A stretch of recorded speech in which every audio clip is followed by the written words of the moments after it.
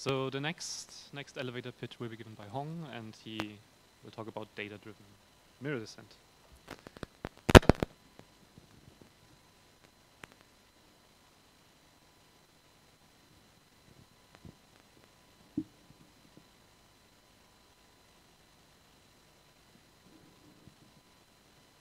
And you live.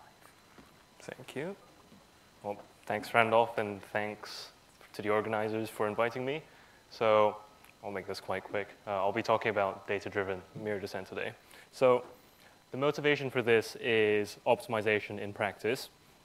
So the typical example that you want to be thinking about would be variational regularization. For example, in image processing or signal processing, where the reconstruction is given by the minimizer to some functional. So in this sense, the quality of your reconstruction is directly correlated to how quickly you can optimize said functional. So that's sort of motivation to optimize something faster.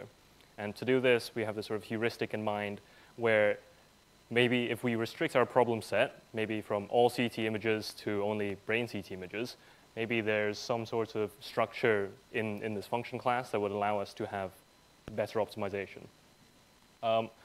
Generally, this is part of a larger field called learning to optimize. It's pretty self-explanatory. You learn how to optimize some particular function class faster. And there's two main paradigms for this. The first one is using neural networks, where you take in your previous iterate, maybe the gradient, and it spits out an update step. And there's another paradigm, which is to base it on top of a classical optimization scheme, such as PDHG or like forward-backward splitting. And you essentially learn some parameters. And the method that we'll be proposing in this talk today is combining these two. So we'll have a neural network-based functional parameterization, well, based on some classical optimization scheme, which is mirror descent. So quick background, we'll be working on convex optimization in this case. This is just your standard gradient descent step. You subtract the gradient, but actually you can't do that because the gradient's in the dual space. You can't really do that. You can't subtract something from the dual space from something in the primal space. So what we do is we have a mirror map, which maps between the primal and the dual space, and this gives us mirror descent. Essentially what we're doing here is we have our theta to map the iterate to the dual space, and then we do the gradient step there. Here's a nice picture, not by me, but yeah, so you have your iterate, you map it over, you do your gradient step, and then you map it back, and that's a mirror descent iteration. So in classical literature, this mirror map is given by the gradient of some strongly convex function. This is usually done to ensure injectivity, which is, well, half of bijectivity. This actually also allows us to have a closed form inverse for the gradient. So in this case, it's actually just the gradient of the convex conjugate of psi, which is just another convex function. This also will aid us in parameterization later. We can see here heuristically the effect of mirror descent. We have this Bregman distance, which is just some sort of distance induced by the convex map psi that replaces this squared L2 distance. So it's imposing some sort of distance that's not the Euclidean distance onto your optimization. So just a quick example, least squares. Well, the solution to this is just W inverse B, assuming W is full rank. And the idea that we want is to have our optimization to go directly from the iterate to the minimizer, which is W inverse B.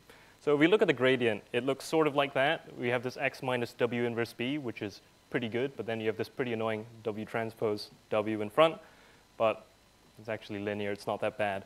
We can just apply mirror descent.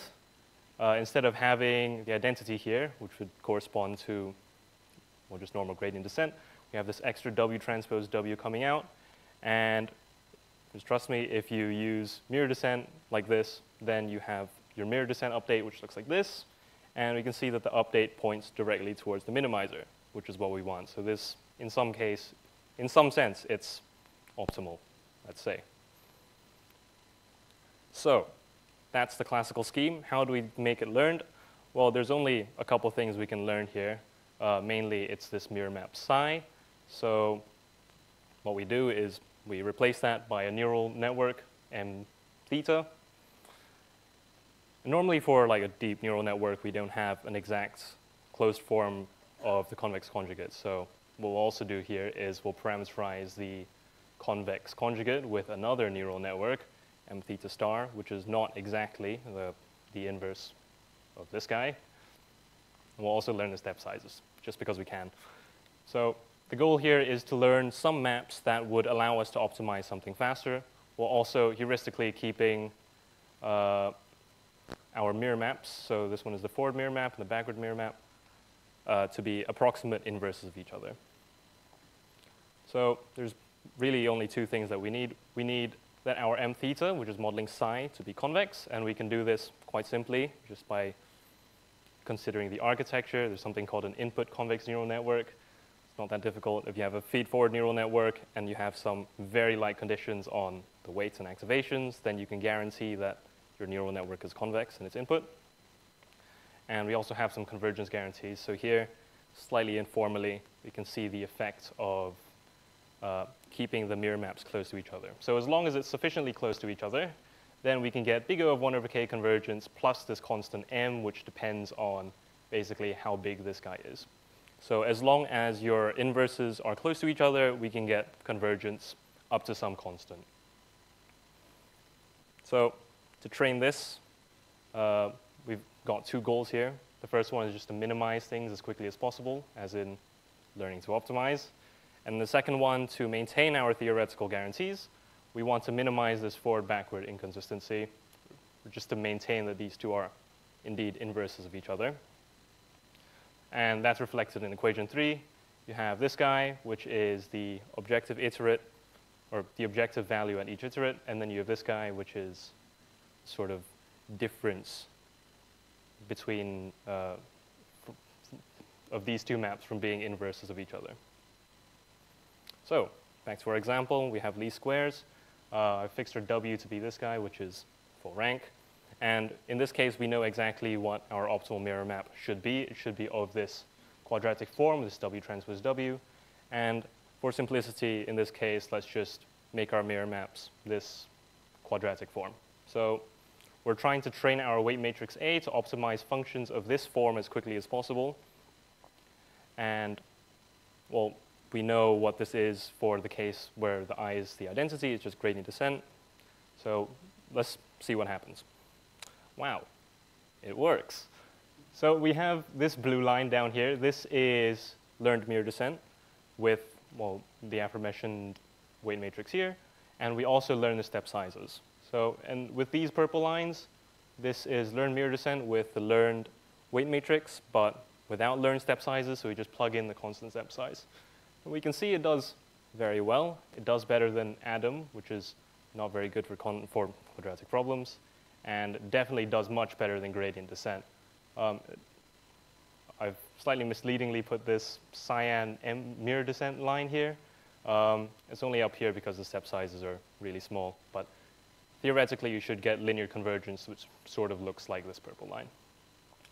On the right here, we can also see in an image what the mirror map is doing. We can see it's sort of very curvy in this direction and not super curvy in this direction. This corresponds to the eigenvalues of W, so here it's like 3 and here it's like 1. So it makes sense, the quadratic form makes sense. And we can actually also see here, it's quite difficult to see, but it is actually almost proportional to W transpose W. The ratios are like 0.79, something like that. So it is learning the optimal mirror map. We can also do this for TV model-based in-painting. So this is a variational regularization method for in-painting an image. If you're not sure what that is, I'll show you in the next slide. But again, learned mirror descent does quite well. We have this blue, and then it just sort of goes up a little bit because we're trying to extend the learned step sizes. But in general, it does, again, very well. We can see the effect of the step sizes with different asymptotic constant convergence. And it does better than, well, gradient descent and Adam again. So it seems to work well. just to make sure it is actually doing what we want it to do. So on the left, we have our masked image. The in-painting problem is to paint in the missing pixels, and we do that while enforcing approximate piecewise linearity, which is given by the TV regularization. In the middle, we have the learned mirror descent reconstruction, which is our method. And on the right, we have this sort of Adam-based reconstruction. We can actually see, well, probably, that the learned mirror descent reconstruction does look slightly better than the Adam one. There's less like artifacting in this general area. Like this bit looks generally more piecewise linear, so that's good. So it works, basically. So just to conclude, mirror descent, we can exploit the problem geometry to get faster optimization, and we can do this in a way where we can just automatically learn the problem geometry, as given here.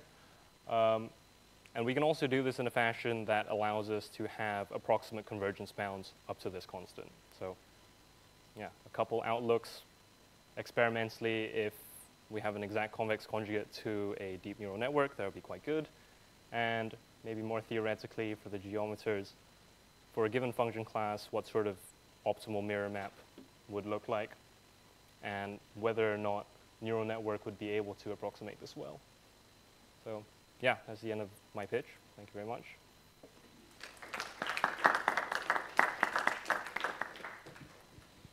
Thank you, Hong. Yeah.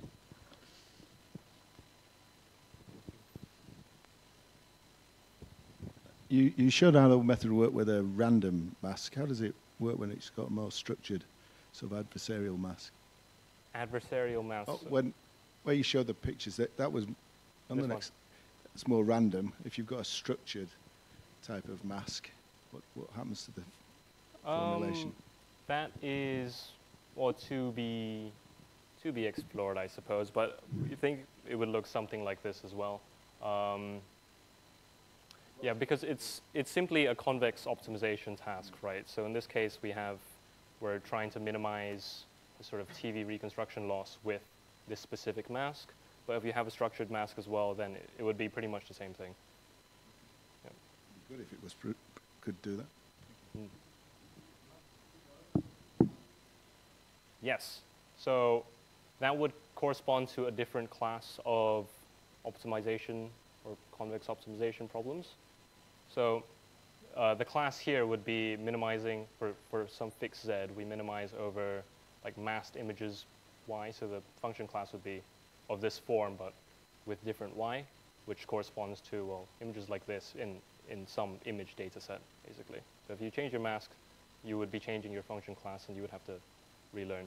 But actually, in some future experiments, we do see that we can change the forward operator a little bit from the identity to, say, convolutions, and it still seems to work pretty well. So it suggests that maybe it's inherent to the data class itself, like of the images.